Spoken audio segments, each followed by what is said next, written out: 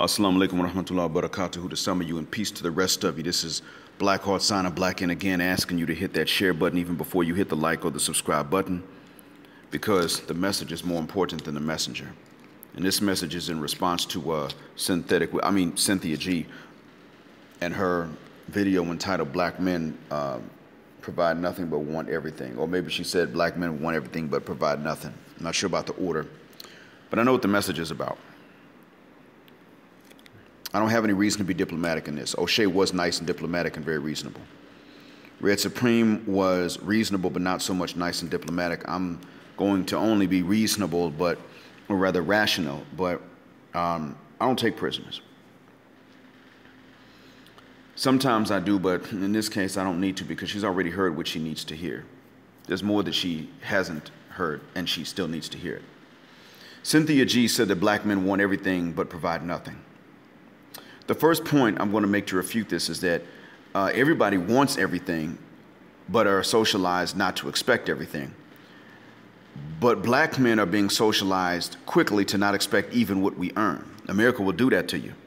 But guess who else will do that to you other than just America? Specifically, black American women will quickly socialize a black boy to always hold himself to a level of responsibility, but not to expect rewards even when he does what he should do. I've seen this many times. Crushing the spirits of black boys. Not intentionally all the time, but it's been done. So black men are no different if they want everything. I think she may have meant to say that black men expect everything but provide nothing. But even then, that would not have been true, because as we know, black men don't expect everything. We're socialized not to expect anything, really. I've seen this myself. Black men don't provide, though. Well, see, we have provided. Ever since slavery ended, we built HBCUs, we built churches. That was us. We did that. We provided. What happened is that it seems that we have not provided because we have not been able to provide at the level of the robber, thief, oppressor of the planet. And that is due to African American women having a unique version of Messiah syndrome.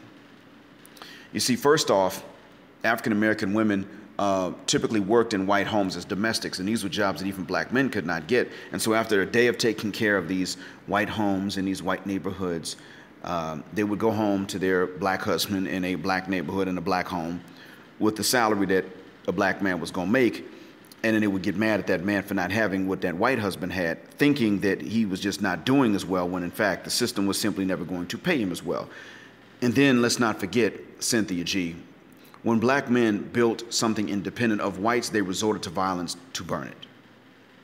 They did this every time. You can look up North Carolina. Look up the governor of Wilmington named A.D. Waddell, W-A-D-D-E-L-L. He was the governor during a time, and specifically because of a white supremacist coup against a black voting majority in Wilmington during Reconstruction. Yeah, that's real. That's just one example. Now, that was one of the lesser violent examples, although there was violence involved. As a matter of fact, the black newspaper of Wilmington, North Carolina, was burned to the ground, and that plot of land remains an empty plot to this day. It's just a stretch of land with nothing that's never been built on it ever since then. That's real. Black men don't provide? No, black men have it stolen when we provide. She said black men are dominated. Well, let's say if we are dominated, even gorillas are dominated by human beings and put in cages, but the female gorilla doesn't try to mate with the human captor to get a better position. They don't choose the male gorilla in captivity or in the wild. The female gorilla does not choose the male gorilla based on how the poachers hate him or based on how the poachers love the male. The poachers don't get to choose how female gorillas choose their male mates. These are gorillas we're talking about, not humans. They don't have the same intellect that we have. But crackers get to choose how not black women, but specifically and only Western black women choose black men. Now, that's too much power for a civilization so anti-moral and wicked to have, but guess who ceded that power to them? It wasn't black men, Western or non-Western. Black men didn't cede that power. It was black women. They were pretty much saying, well, you know, based on what white men don't like, we're going to choose our mates. Now, that's actually a revolutionary thing to do, and I'm all for that when you're doing it as a revolutionary measure, but this was actually done as more of a dysgenic measure. See, all men of color around the globe are dominated by white supremacy, but it is only the Western black woman that uses that as an excuse to get fresh out of pocket with the black men who least contribute to the cycle that goes over the cycle that goes along with white supremacy. The black men who least contribute to the cycle of white supremacy and the resulting dysfunction from which white supremacy then draws the strength to continue the cycle are the same black men that black women will get fresh out of pocket in the faces of pretty much every time. Because they want that nigger rebellion. They don't want the black rebellion. They definitely don't want the Muslim rebellion. They want the nigger rebellion. And the nigger rebellion loses. That's why they want it. It is proof to white zaddy that they are putting down the rebellions from the inside. Well, see, we can control this rebellion, zaddy. They aren't getting this way with the most disrespectful niggas in the hood. The one that always tells everyone else to duck his sick every time he gets into an argument, and that is a spoonerism euphemism, isn't being taught harsh lessons from black women, especially the attractive ones. Even the attractive ones from better upbringings. No, see, the ratchet hood rat wants the worst that the hood has to offer, but so does suburban Susan. And this breeds and spreads dysfunction from which white supremacy now can draw extra strength and extra advantages beyond what it originally planned to as part of the cycle. So we're dominated. But look, Cynthia, if black men did what you wanted, you would be killed by white men. And how do I know? Let's take the Bedouins in the Arabian Gulf who hate to study, and I'm responsible for teaching them. I have to teach them in an hour and 6 minutes from now.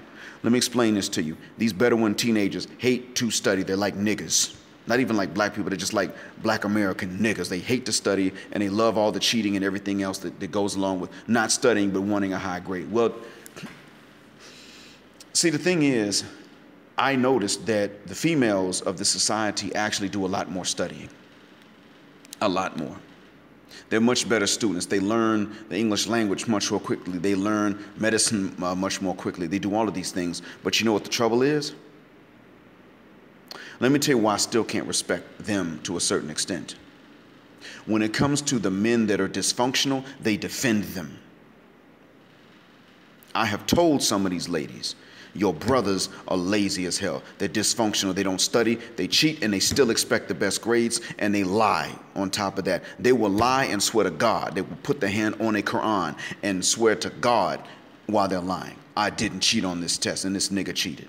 And I've told these women this, and what these women do is they start to defend the dysfunctional niggas.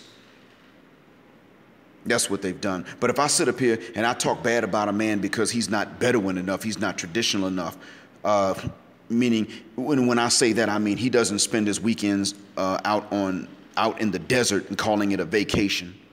He doesn't cheat and he doesn't lie. If I were to blast a local man for this, the women would say, "Oh yeah, that is kind of bad. I mean, it is kind of treacherous. He's not really practicing the culture." That's what these women would say. Now, these are the same women who, when they go abroad, they're the first ones to change their clothes.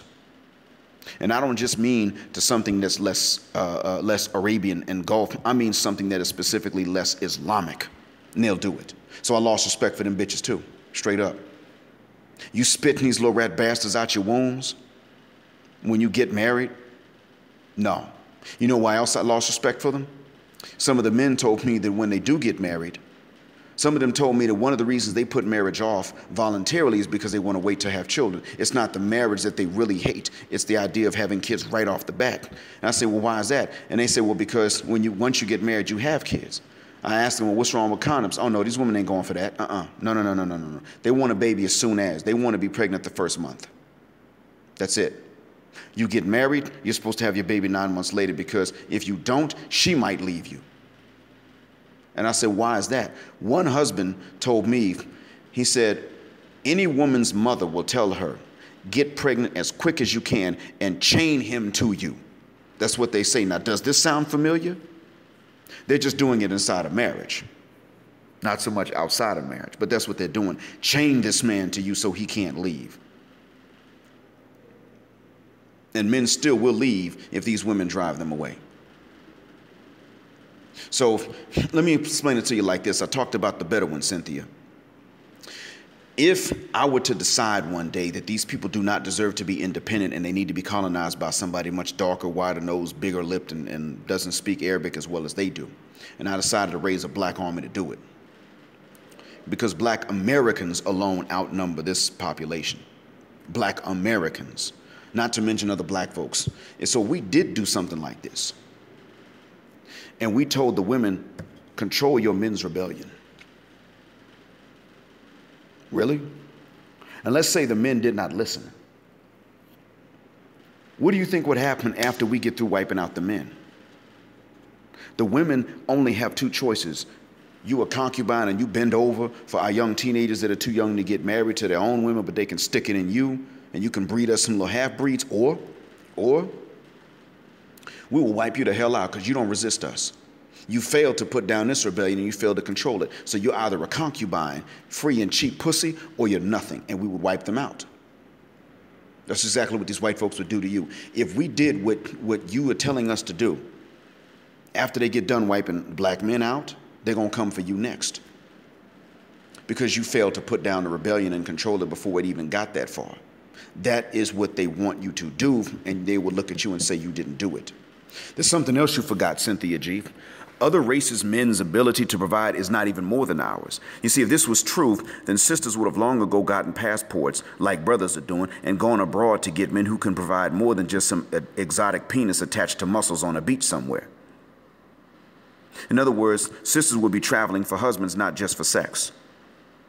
When you go abroad, you learn that many non-white men around the world, even many Eastern European men who are white, are affected negatively by this white supremacy, and they therefore have difficulty providing. But Western black women are more materialistic than other female victims of white supremacy have ever been. And that's why I say Western black women. Western black women wouldn't date white men for so long.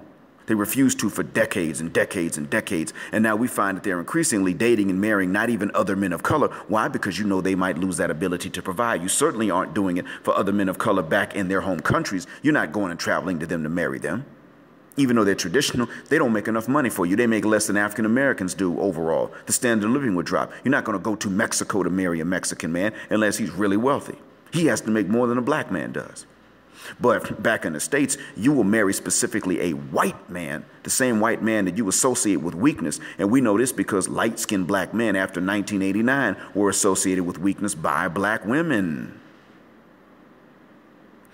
due to their perception of white blood. But the outright white unmixed geek at this point in the game is considered to be okay. Why? Because he can provide. We'll never forget that their extra resources are actually ours. See, we earn these resources right alongside you at gunpoint, and we got robbed of it at the same gunpoint. You're just saying that they're better providers because you would rather side with the mugger, robber, oppressor of the planet and eat more than to be the victim of the robbery, which means you eat less until justice is restored. You might say, well, you're not doing anything to restore justice. Well, if I was doing anything to restore justice, do you think I could afford to tell you about it? I'm sure there's some black men somewhere that are trying their best, but they can't tell you about it. They can't even cooperate with other people because they can't plan anything with somebody else because it's too risky. So if there's no morality in your choice, then there's no immorality in black men not only wanting but expecting everything while providing nothing. Because isn't that what you're actually doing? I expect the same thing as Miss Ann has, but I'm not going to do anything extra. Look, Miss Ann, while she might be weak as hell and while she's even chasing after brothers, one thing Miss Ann will do, if that white man gets in trouble, she's going to hide that white man. But then again, she's probably going to get less of a backlash for it too. Now, black men didn't fight the Supreme Court to marry and screw white women. We fought to earn the same bread for the same work. Mrs. Loving, that white woman's black wife, she fought to legalize her marriage in either Virginia or North Carolina. That's the one that fought the Supreme Court for it. It wasn't us. Alaykum salam. So we have usually associated, honestly, we've usually associated white women with danger. And the only reason we could even raise our junk to be with them is when they chased us.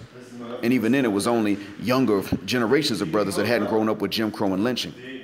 The real reason for most brothers, the real weakness actually, your real competition for most brothers really ain't even Becky. It's the Latin American, black or mestizo, and the Asian woman. And not the palest of them either. They're the ones that really are going to give you stiff competition because, frankly, Becky and Amber, they just run after brothers more, that's all. I mean, what they'll do is they'll make it obvious when they like a brother. More obvious even than when they like one of their own men. I mean, when they like a brother, they'll show it. When they like a Brad, they'll hide it.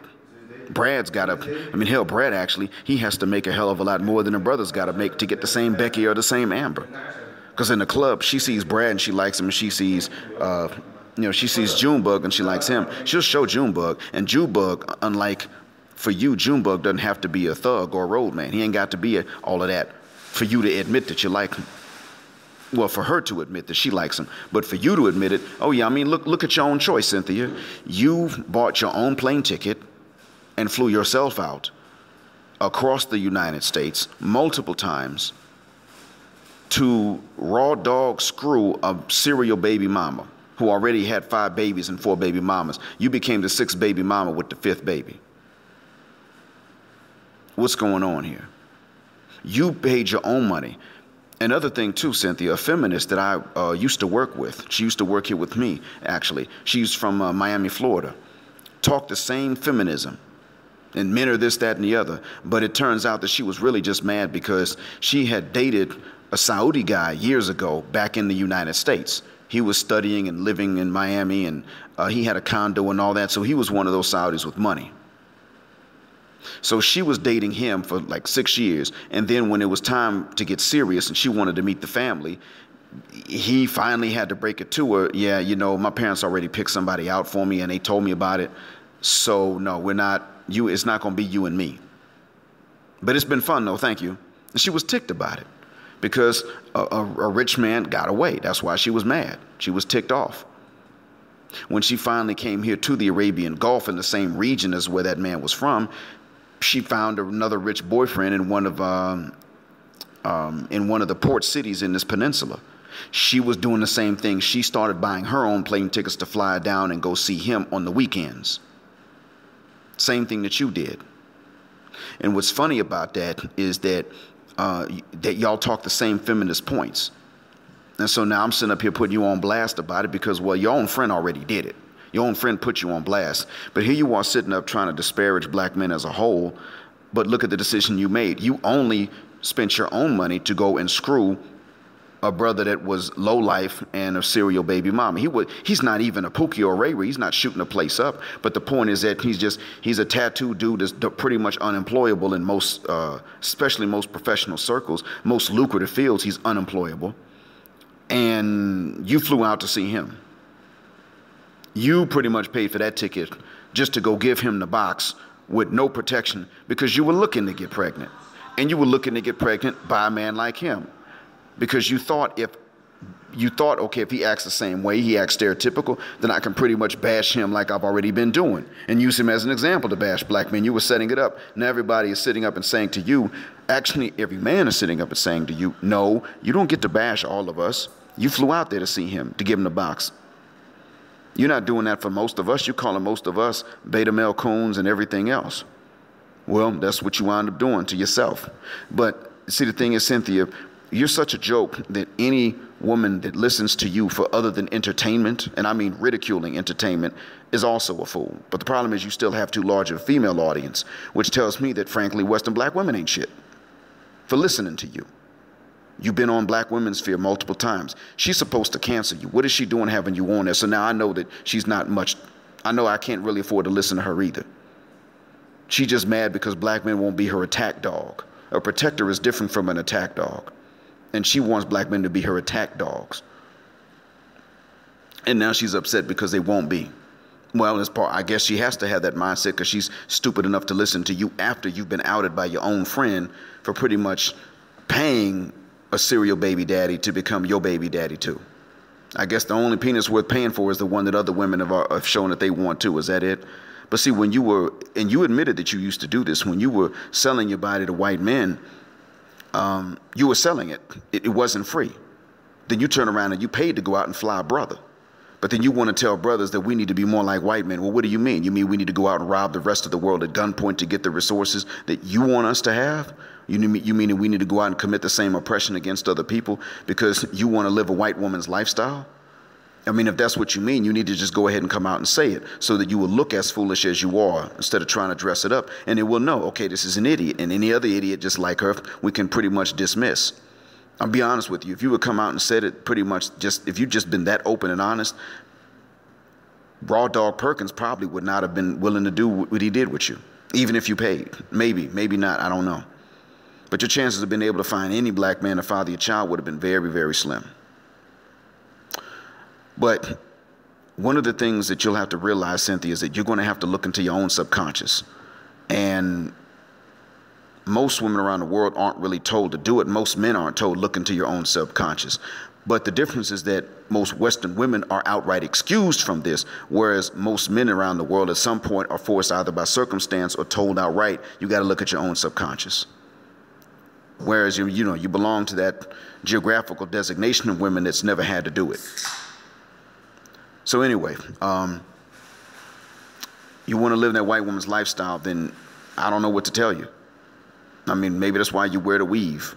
Maybe that's what that's about. But it's not going to happen. You're just not going to get it. It's not your fault. It's not mine.